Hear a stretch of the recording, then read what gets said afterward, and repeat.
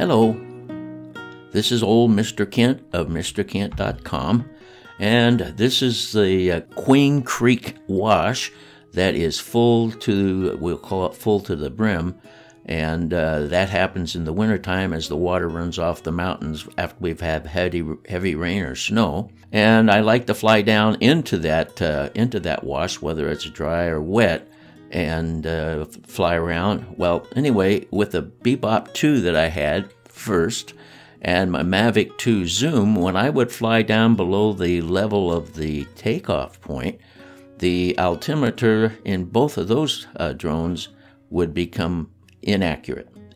Once you went to the negative numbers in altitude, then when you were finished, your altitude readings were not accurate. So what I want to do is test by coming up to this light pole and leveling myself, be careful there, leveling myself to its level, and then checking the altitude, and then come back later after flying around, going negative and a whole bunch of stuff like that to see if it's still the same. So 13 feet is what we're reading.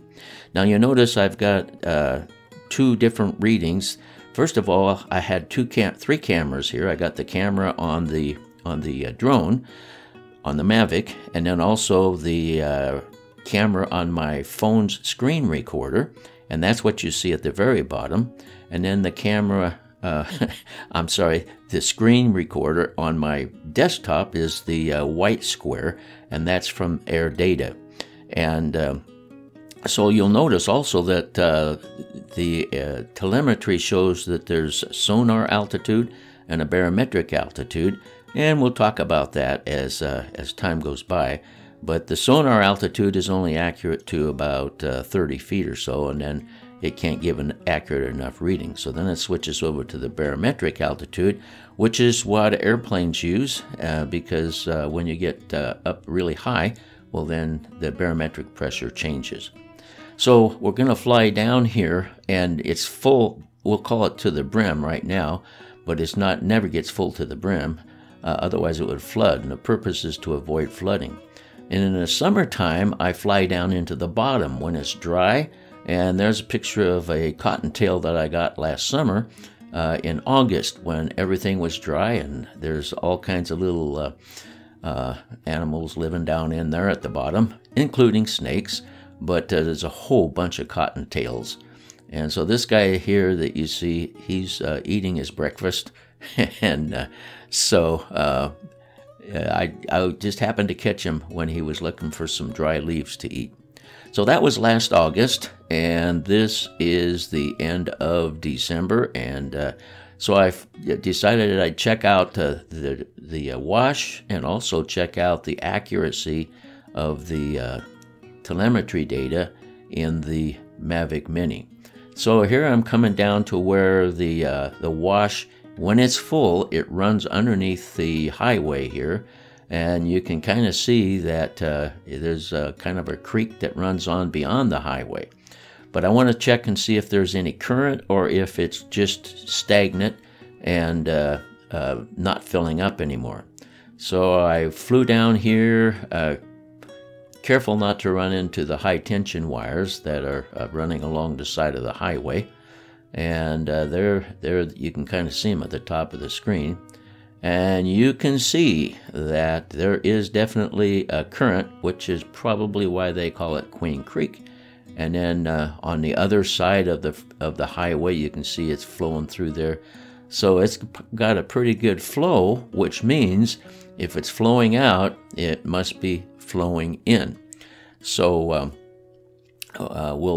by the way, parts of this video are going to be run at 3 times speed because I don't want you to get bored looking at water. So we're going to turn around here and we're going to go 3 times speed back to where I'm standing. So this is typical for a winter. It doesn't fill up like this every winter, so it is kind of rare.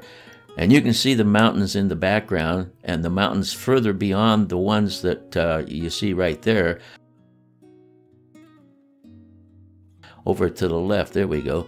They're higher, and they have snow on them, but our mountains right nearby, they're 25, 30 miles away. They weren't high enough to get up to the snow level.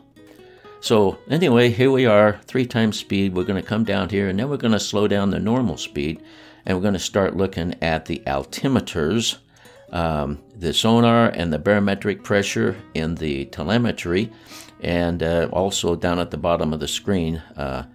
That what displays at the bottom of the screen is determined by the computer in the Mavic Mini.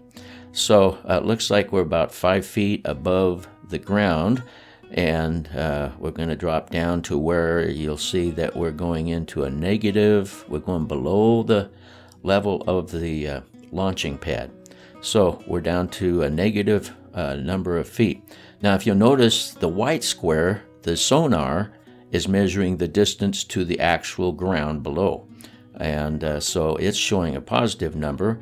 And that's good, because then I know how far I am from the, well, after the fact, I know how far I am from the ground and the water and all that. But as we keep dropping down, we get down to about 6 or 7 feet below the launching pad, and we're still 3 or 4 feet above the dirt. And that's a nice thing about the air data readout. It gives you all that information. It does have other issues trying to synchronize the camera recording of the drone with the screen recording from my phone, and the barometric and sonar information from air data, which I use my screen recorder on my computer, trying to synchronize the speeds of those recorders, because they don't all record at the same speed. And so looks like we're come back to positive level. Now we're going to run up to the other end of the screen of the wash, and see if there's current coming in, or is it just draining. So we'll go 3 times speed. Now, one of the things you'll notice is the telemetry information from the barometric reading. It follows, it drags or lags behind the reading on the screen. And that one kind of confused me, but I guess what they want to do is keep it simple while you're flying. So the phone screen recorder just shows you one digit, and that's about it, or more than 1 digit, but 1 reading, while the telemetry information shows you everything in between. And that's probably good planning. Like, for instance, when I moved down to Arizona from Washington State, I went from Spokane, Washington, down to Phoenix, Arizona. I went through a whole bunch of towns in between. But you don't want to hear about all those towns in between. That's just confusing. So that's what DJI does. All the telemetry information shows everything from point A to point B that you go through. But that would be distracting while you're flying your drone. So instead of showing every step along the way, they have a method of just, here's where we are, and here's where we're going, or however they do it. But it makes the screen reading a whole lot less bothersome. Now you'll notice here, I'm through, I can see we've got a good current coming in from up there in the mountains, and it comes down. You can trace the Queen Creek route all the way from up on those mountains. But you can see I'm backing up because I got a weak signal warning. And I've got a video on this too, but when you get a weak signal warning, do not turn around, because you'll get a weaker signal when you try to turn around, because your antennas get misaligned. So just back up until you get a stronger signal. Then now we got a pretty good view of the current coming into the wash too.